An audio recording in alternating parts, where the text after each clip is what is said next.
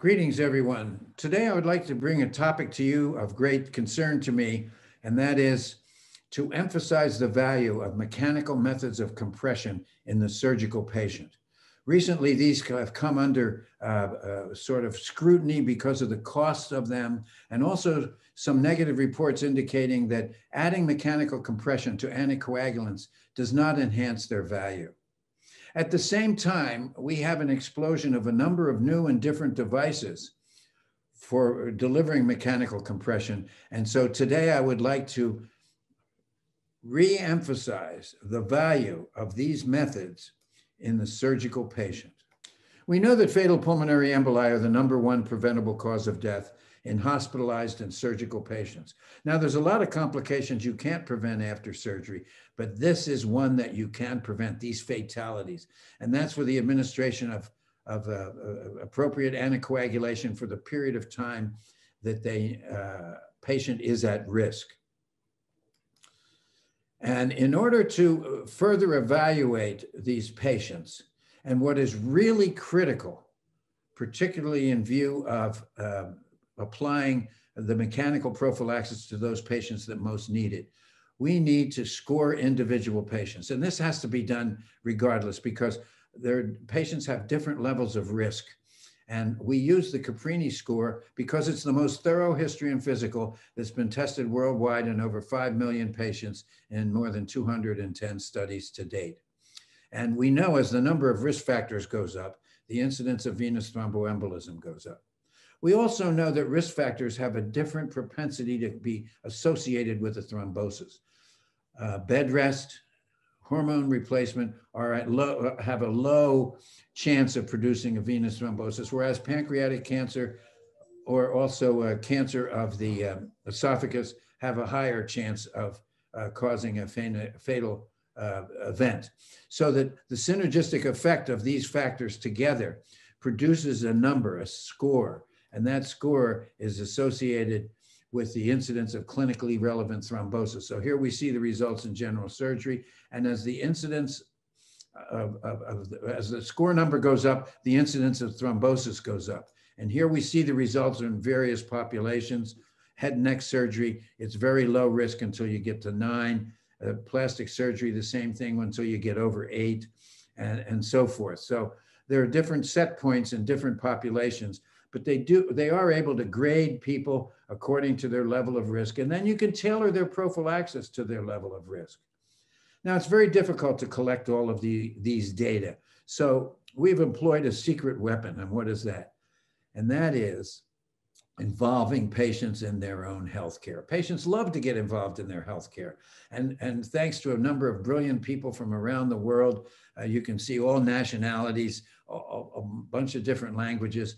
Patient-friendly forms have been developed. They've been validated, comparing them to physician-completed forms, and the results are very, very good. Here, for example, is the form, and there's 2 very special things about this risk assessment. And the #1 is to track obstetrical-related complications for women of childbearing age who develop these complications, such as stillborn infants, unplanned abortions, placental insufficiency and growth retardation associated with toxemia of pregnancy. Now, these events may occur during a woman's childbearing years, but they could be the clue to an antiphospholipid antibody syndrome that carries through their life. And this syndrome is a very powerful predictor of venous thrombosis. And in some cases, if a person has this antibody, that may be the difference between developing a serious venous thromboembolism or not after an operative procedure. Remember, even after a small operative procedure. Now, the other thing that's really key about this risk assessment is tracking family history of thrombosis. This is a very powerful risk factor for thrombosis, and the approved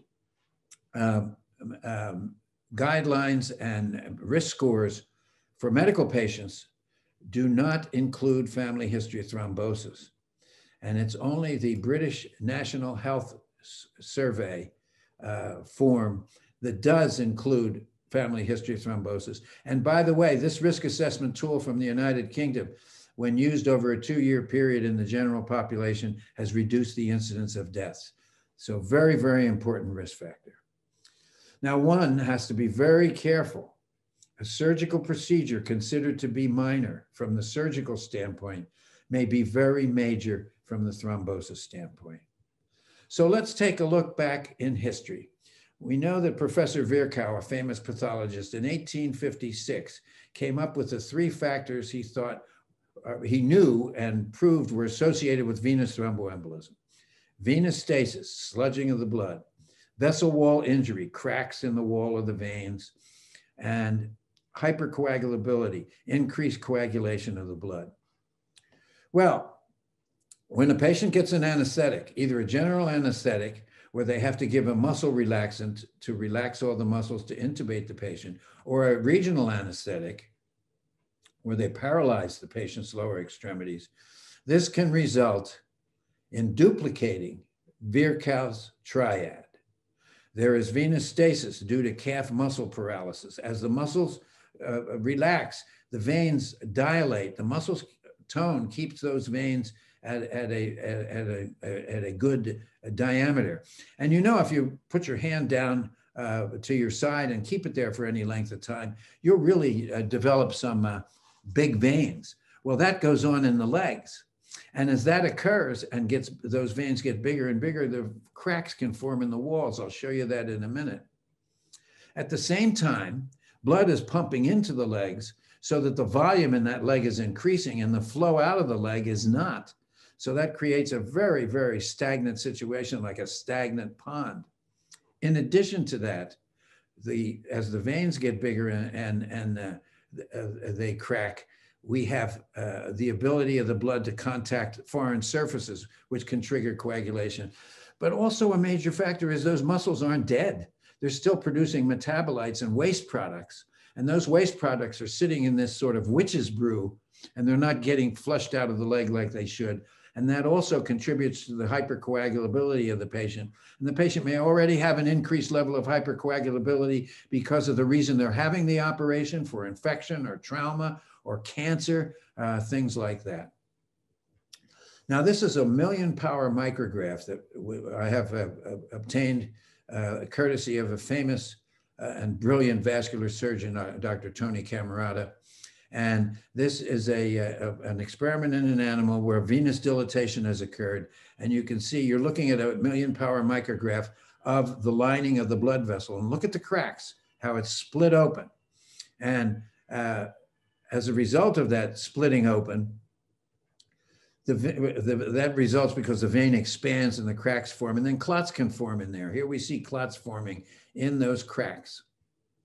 Now, in addition to that, when the blood flow slows down, as you can see, darkens, the white cells turn into adhesion molecules. And these adhesion molecules slow down, and they actually land on the surface of the endothelium. And then once that happens, a reaction occurs where they extrude their granules, and this is an inflammatory reaction. And this inflammatory reaction then damages the wall of the capillary. Other white cells come along and turn into adhesion molecules. And here we see an actual experiment in the experimental model. And if you look carefully, you can see one of these adhesion molecules is getting ready to penetrate the wall of the capillary. Once this happens, the capillary is useless for the exchange of oxygen and nutrients. And that further contributes to this so-called witch's brew and chance for a blood clot. In addition to that, if the patient's leg happens to be straightened, then the blood flow behind the knee can be shut down. And here we see an experiment. We're looking at a knee with the vein in blue and the artery in red, and the leg is slightly bent. As the leg is straightened, in some cases, the gastrocnemius muscle will compress the popliteal vein. It's a so-called popliteal entrapment syndrome, and that will force the blood to go around this area and go to the surface veins, which again slows the flow out of the leg and is a risk factor for thrombosis. So remember that minor operations may be major from the thrombosis standpoint. Those procedures requiring 45 minutes of general or regional anesthesia or more are considered major from the thrombosis standpoint. It may be a minor operation, but if it takes 2.5 hours to repair a knee cartilage or repair ligaments, then that's a major procedure from the thrombosis standpoint. Remember, a pillow under the knees helps avoid the popliteal entrapment syndrome. So you have to remember that the total risk, VTE risk for a patient consists not only of the type of surgical procedure, but also the baggage that the patient brings to the operating room. Now, is there anything we can do about slowing down this witch's brew that occurs during surgery with venous stasis, venous dilatation, hypercoagulability, and so forth? Actually, there is.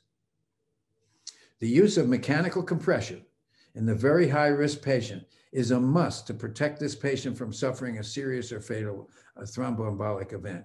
And therefore, the use of these devices during surgical procedures is mandatory.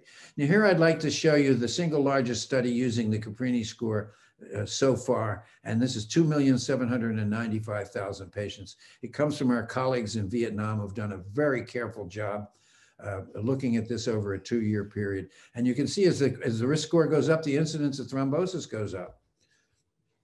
And then we moved from Vietnam to Russia, another beautiful study done by another brilliant young man, Cyril Lobostov from Moscow. And what he showed is in a series of high-risk patients, if they had a score of 5 to 8, their risk, only one patient had a scan-detected DVT, whereas if the score was 12 or above, then 65% of them had a scan-detected VTE. And then he went on further, and this is really important information, and you all need to go and look at the original publication. These investigators observed that within a score of 9 or more, the frequency of VTE was as high as 11%. And in those with a score of 11, the incidence of symptomatic patients in these very high-risk patients from Moscow was 59%, despite the combination of external compression stockings. Now, they graduated compression stockings and low molecular weight heparin. So the authors postulated that the extremely high-risk group required some improvement. So we're going to jack up the anticoagulation dose and increase the bleeding? No, they decided to combine pneumatic compression devices, mechanical compression, with the low molecular weight heparin stocking combination. And what they found was they had 407 patients to be either in the anticoagulation group or the anticoagulation plus compression, pneumatic compression group. And all patients had blinded duplex scans preoperatively, 12 hours postoperatively, and every 3 to 5 days. Low molecular weight heparin prophylaxis was given for at least 7 days or more in patients, and IPC was used for 18 hours daily.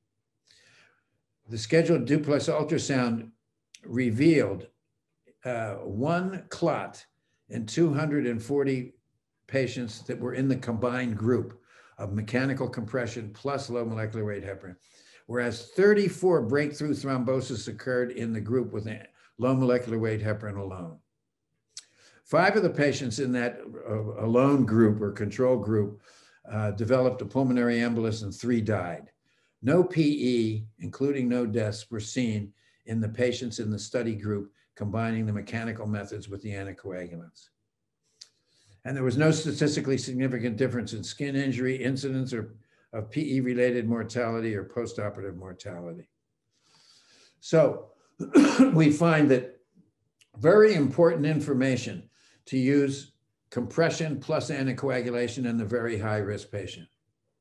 Now, we come to a trial that has appeared in one of the most respected journals in the world, the New England Journal, and it was a study involving 20 different countries. It was a great example of people from around the world getting together. And what they did was they took a look at high-risk surgical patients and patients, a lot of the patients were medical in intensive care. They were seriously ill, but there were 16,000 patients screened and they only selected 2,000 patients. But nevertheless, what did they show? They showed among critically ill patients who were receiving pharmacologic prophylaxis, adjunctive intermittent pneumatic compression did not result in a significantly lower incidence of proximal lower limb deep vein thrombosis than using thromboprophylaxis alone. So as soon as this study hit the news, everybody came out and said, using all these mechanical methods, they're expensive. The New England Journal has just demonstrated studies done from around the world that proves that these aren't that really helpful. So hospitals began discontinuing these. And now I would say, wait a minute, let's look at the rest of the story. Go back and look at the data that came out of Moscow. See, these patients in this study here from the New England weren't risk assessed. So you had all the apples in the same barrel. So in there were a number of lower risk patients and then a few very high risk patients. Whereas the Moscow study showed that only in the very high risk patients, that's where the greatest value of this occurred. And then that's also forgetting all of the changes that occurred during surgery. Those weren't addressed by that study in the New England Journal. So we have to remember that the Witches Brew, remember the Witches Brew, a Virchow's triad, sort of on steroids in a patient with an operative procedure, is something that requires the use of a mechanical method to mitigate those changes throughout the course of the operation. I would also like you to take a look at this study that we wrote regarding our discussion regarding the interpretation of this sort of famous PREVENT trial. And we concluded that the authors have tried to solve the uncertainty brought by the PREVENT trial. That was us. We're the authors, by critically reviewing the results provided by the investigators. Most likely, the delayed application of IPC in a predominantly medical cohort of patients admitted to ICU does explain the lack of effectiveness, without ignoring the fact that IPC use was also allowed in the control group. The use of a variety of IPC devices of variable clinical efficacy also may have reduced the true effect size of IPC. So the viewer needs to go back and look at those two studies and look at the positive and negatives in each study and make up your own mind. But remember, that doesn't address the Witches Brew. Don't forget about the Witches Brew. So in summary, what I would like to leave you with is a saying that came from my famous friend who is an academic dentist in Maine, when listening to the risk assessment. And he said, Joe, it's very simple. You would never want to kill a friend, of course, but you would never treat a stranger. So by performing a thorough history and physical in someone you just meet, they become more like a friend than a stranger. And of course, now they're your friends, you'd never hurt them. And of course, you would never treat a stranger. This is particularly important in the era of COVID-19. Now, in conclusion, I would advocate performing risk assessment to identify the very high-risk patients. Use mechanical compression to limit breakthrough thrombosis in those very high-risk patients, in addition to low molecular weight heparin. They could be medical or surgical. And remember that the thrombosis potential associated with the surgical procedures is very, very significant.